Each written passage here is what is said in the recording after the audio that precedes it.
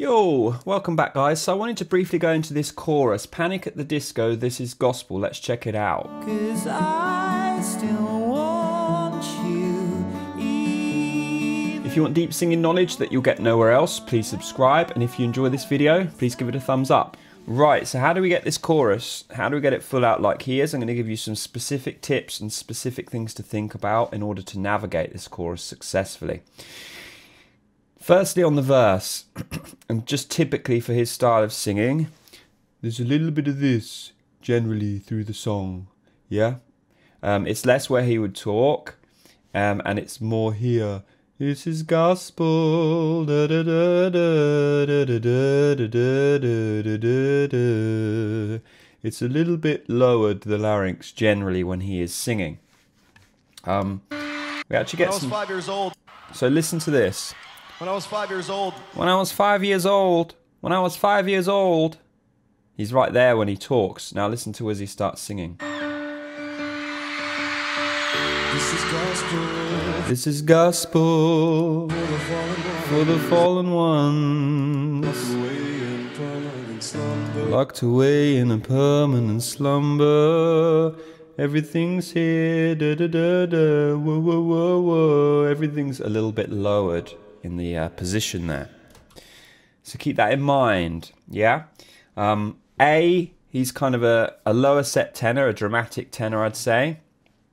But B, he's also adding a little bit of this to the sound.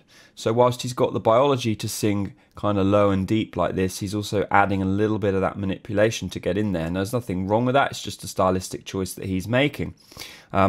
And it gives the low range a little bit of character for him. Assembling their philosophies from pieces of broken memories. Oh, oh, oh, oh, oh.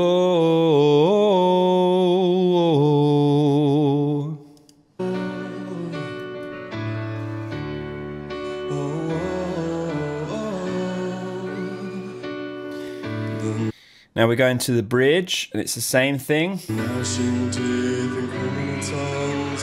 Yeah, so lashing teeth and criminal tongues, da da da da da. It's almost like musical theatre, this approach, and I wonder if when he was younger he did some of that, because this isn't typical of a pop singer, this approach. But we'll notice as we go up into the chorus in a sec, it's not really there. He's more in a balanced type of sound. It's more neutral. But they haven't seen the best of us yet. If you love me, let me go. If you love me, let me go. Sweet. So, what have we got going on here? It's full out. Now notice the vowels as well are wide open. It's almost ga. If you love me, let me go, go. Now typically, they will teach to narrow this down. This is one of my kind of pet peeves, bugbears that I do go on about. Because we notice a lot of professional singers don't narrow. He's not saying, if you love me, let me go. He's not saying that. He's, if you love me, let me go. Yeah? Now the question is, how's he doing that healthily? How's he getting away with it? Because some singers frankly can't. They'll open up there and it will push, it will yell. Now for an intermediate, yeah, narrowing down, you know, keeping that vowel under control and tamed up is going to be good advice, no doubt. But if you want to sing it like this guy, we've got to learn how to open up in the right spot and go towards that wider sound or that more open type of sound without yelling. That's the challenge, especially on these heavier coordinations. Now, what you have to have in place first is something, and this is typically what yellers don't have, is they can't do a dark, narrow, thick vowel through an exercise without getting it wide.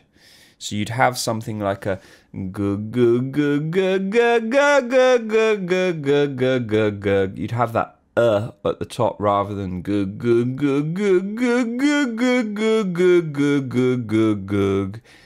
Gug gug gug gug gug gug gug gug gug gug gug gug.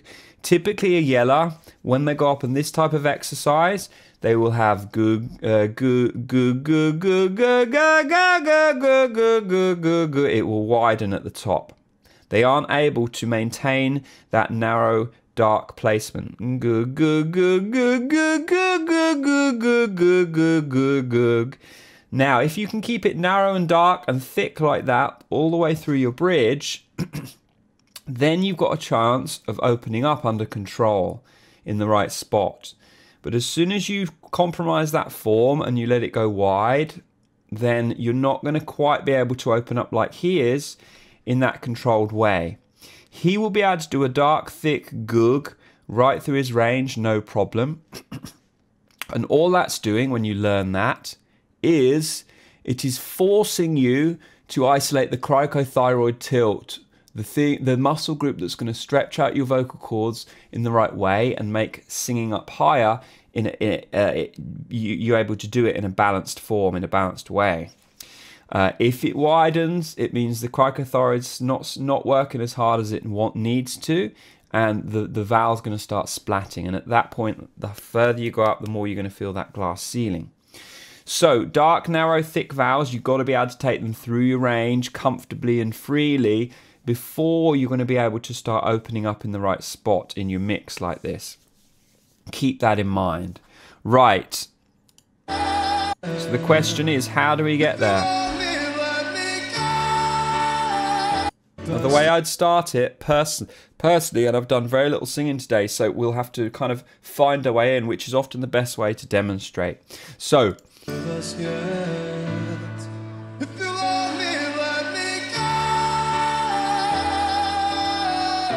yeah, so we're doing this. This is how I would start it.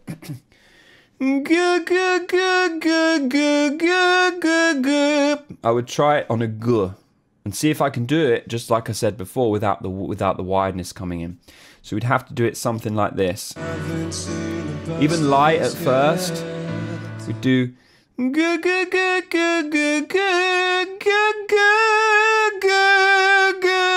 something like that. Now it's kind of thick and narrow. It's not necessarily super loud, but the idea is this. It doesn't do this. Let me get the pitch. It doesn't do this. It doesn't push through like that and get wide. I don't compromise the form. I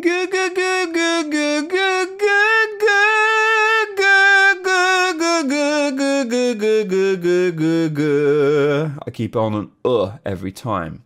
Now from there, I've just got to now really put the vowels, the right vowels, where the exercise was. That's really all there is to it. The challenge is doing that though often, because often certain vowels will throw singers. The nature of that wide open vowel is going to send some singers towards pushing and yelling. So the goal is, once you find that position, that shape, that right precise point where the voice feels released on that g, even when the articulators are doing different things, you have to maintain that position. If you can understand what I'm talking about here, then you're on your way to becoming a very good singer. But the goal is that you find the position on something dark and narrow and thick like that. And as you go to articulate those vowels, you don't compromise that position. You don't let it dump out the mouth. It stays right up there in mix. Yeah? So I'd have this. If you love me, if you love me. And then I'd just follow it through. If you love me, let me go.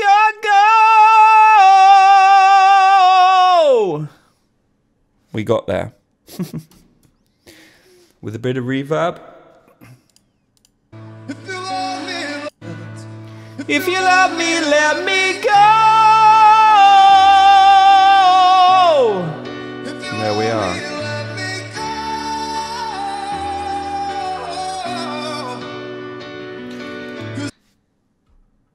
Now through the rest of this chorus, he's right on that same compression level, and it does not shift at all. This is super, super consistent closure that he's got through the rest of this chorus. Have a listen.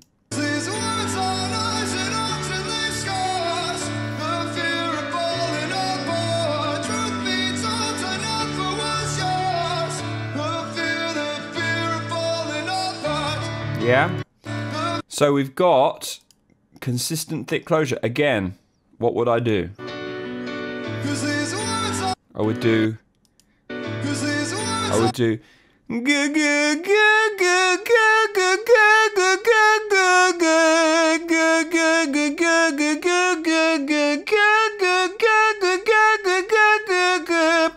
do that until it's comfortable and there's no widening coming in, and then I would simply put the words there. 'Cause these words are knives and often leave scars, the fear of falling apart. So the way I'm getting in there, guys, is on a dark, narrow goog. And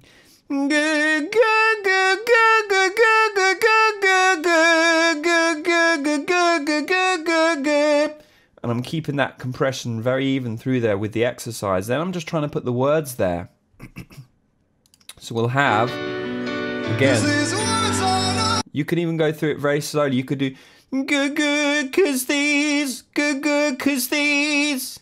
And then you could add another word. Good, good, good, good, good, good, till you get it comfortable. Those first two weren't comfortable for me. Good, good, good, good, 'cause these words up, 'cause these words up.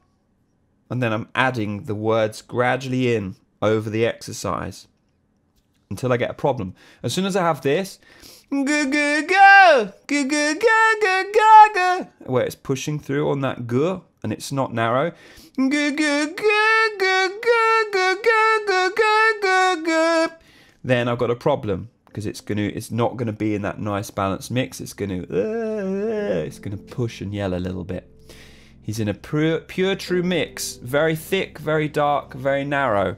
And to do that, you've got to obey certain rules. It can't be wide on the googs or the boobs, and if it is, you've got to go back to the drawing board and figure that out before you start trying to sing it as balanced as he is. But if you can get that narrow sound, then you just put the words there. Like I said, take it one word at a time, see if you can do it, see if you can keep it narrow and dark there. And if you can, it's got a chance of coming out just like his. I'll leave you with that, guys. Have a good day. Take care. Bye!